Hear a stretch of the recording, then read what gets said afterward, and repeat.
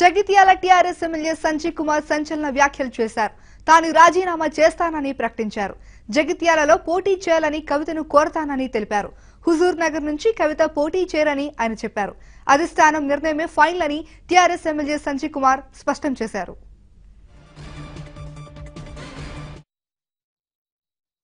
నాకు ఆ విషయం తెలియదు, దానిపైన నా స్థాయికి మాట్లాడేది కాదు. కానీ మంత్రి గారు పార్లమెంటు పరిధిలో నేను రాజీనామా చేసి జగిత్యాల నుంచి చేయిస్తాను, కానీ నాకు తెలిసి హుజూరాబాద్ నుంచి చేయాల్సిన అవసరం ఉండదని చెప్పి భావిస్తున్నాను. హుజూర్ నగర్ నుంచి చేయాల్సిన అవసరం ఉంటుందని నేను భావిస్తున్నాను. అది అధిష్టానం తీసుకున్నాను. సంజయ్ కుమార్ వ్యాఖ్యలకు సంబంధించి మరింత సమాచారాన్ని మా ప్రతినిధి శ్రీనివాస్ అడిగి తెలుసుకుందాం. శ్రీనివాస్, చెప్పండి, సంజయ్ కామెంట్స్ వెనుక ఉన్న కారణాలు ఏంటంటారు? భారతి, నిజామాబాద్ పార్లమెంటరీలో కవిత ఓటమిని పార్లమెంటరీ పరిధిలో ఉన్న ఎమ్మెల్యేలు ఎవరూ కూడా జీర్ణించుకోవడం లేదు. ఇప్పటికే కవిత ఓటమి మీద పోస్ట్ మార్టం రిపోర్ట్ మొదలు పెట్టారు. సో మొత్తంగా అయితే ఈ నేపథ్యంలో ఈ ఓటమి తర్వాత పార్టీలో కానీ రాష్ట్ర వ్యాప్తంగా TRS పార్టీలో ఎక్కువ చర్చ జరిగింది నిజామాబాద్ పార్లమెంటరీ గురించే. ఈ నేపథ్యంలో కొరుట్ల ఎమ్మెల్యే విద్యాసాగర్ రావు 24 గంటల తర్వాత ప్రెస్ మీట్ పెట్టి బీజేపీకి కాంగ్రెస్ సపోర్ట్ చేసింది, ముఖ్యంగా ఎమ్మెల్సీ జీవన్ రెడ్డి సపోర్ట్ చేశారని ఎమ్మెల్యే ప్రెస్ మీట్ పెట్టారు. తర్వాత ఎమ్మెల్సీ జీవన్ రెడ్డి కౌంటర్ ఇచ్చారు. ఆ తర్వాత జగిత్యాల ఎమ్మెల్యే కూడా ప్రెస్ మీట్ పెట్టారు. సో ఈ పరిణామాలన్నీ జరుగుతూనే ఉన్నాయి. ఈ పరిస్థితుల్లో, ప్రత్యేక పరిస్థితుల్లో హుజూర్ నగర్ లో, ముఖ్యంగా నల్గొండలోని హుజూర్ నగర్ లో ఉత్తమ్ కుమార్ రెడ్డి పోటీ అక్కడి నుంచి ఎమ్మెల్యేగా గెలిచారు గత అసెంబ్లీ ఎన్నికల్లో. అక్కడ నుంచి ఆయన ఎంపీగా గెలిచారు. సో అక్కడ అసెంబ్లీ స్థానం ఖాళీ అయింది. ఈ పరిణామాలన్నీ జరుగుతున్న సమయంలోనే సోషల్ మీడియాలో హుజూర్ నగర్ నుంచి కవిత పోటీ చేస్తారు ఎమ్మెల్యేగా అన్న పెద్ద ఎత్తున చర్చ జరిగింది. ఇదే ప్రశ్నను ఎమ్మెల్యే సంజయ్ కుమార్ కూడా అడిగేసరికి ఆయన ఒక ఇంత అసహనం వ్యక్తం చేశారు. ఇప్పటికే కవిత ఓటమి మీద కొద్దిగా అసహనంగా ఉన్న, ఆందోళనలో ఉన్న ఎమ్మెల్యేని ఈ క్వశ్చన్ అడిగేసరికి ఆయన కొద్దిగా అసహనం వ్యక్తం చేశారు.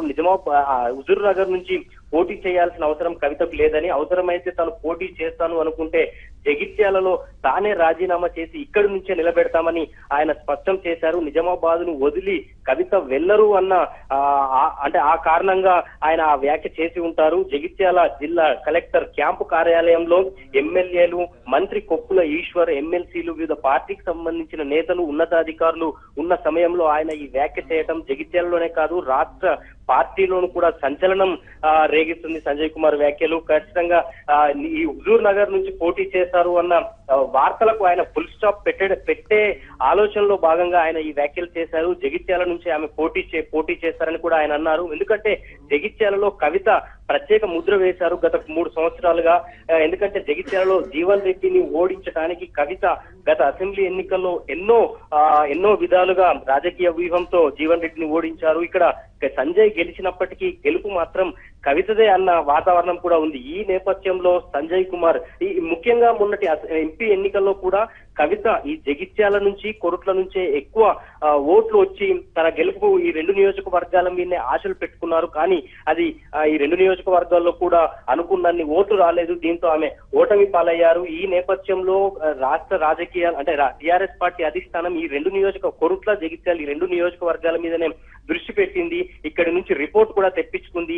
ఎమ్మెల్యేల పనితీరు పైన ఇప్పటికే రిపోర్ట్ సీఎం కేసీఆర్ టేబుల్ పైన, party working president KTR table పైన ఉన్నట్లు కూడా చర్చ జరుగుతోంది. ఈ నేపథ్యంలో ఈ హుజూర్ నగర్ నుంచి పోటీ చేస్తారు, ఇక్కడికి వెళ్ళిపోతారు అన్న చర్చకు సంజయ్ కుమార్ ఫుల్ స్టాప్ పెట్టే దాంట్లో భాగంగానే ఆయన హుజూర్ నగర్ లో కవిత పోటీ చెయ్యరు, ఆవిడ పోటీ చెయ్యాలి అనుకుంటే జగిత్యాల నుంచే చేస్తారు, నేను రాజీనామా చేస్తా, ఈ విషయంలో అధిష్టానం నిర్ణయమే ఫైనల్ అంటూ కూడా ఆయన వ్యాఖ్య చేయటం ముఖ్యంగా ఈ జగిత్యాలలో అయితే సంచలనం సృష్టిస్తోంది. ఎందుకంటే ఈ జిల్లా కలెక్టర్ క్యాంపు కార్యాలయంకి దాదాపు 3 ఎమ్మెల్యేలు వచ్చారు, మినిస్టర్ కూడా కొప్పుల ఈశ్వర్ వచ్చిండ్రు, ఎమ్మెల్సీలు వచ్చిండ్రు.